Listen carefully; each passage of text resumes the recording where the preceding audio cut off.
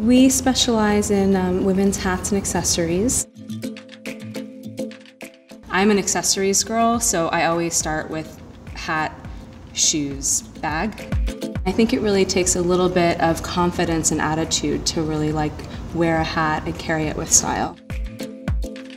When I launched the collection, my goal was to create classic and modern pieces using this traditional and classical craftsmanship, taking these ideas that everybody knows and updating them through different colors, through modern fabrications, and keeping them versatile for the everyday.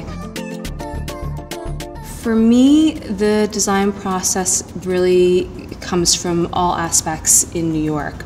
A lot of it's the energy and the pace of the city.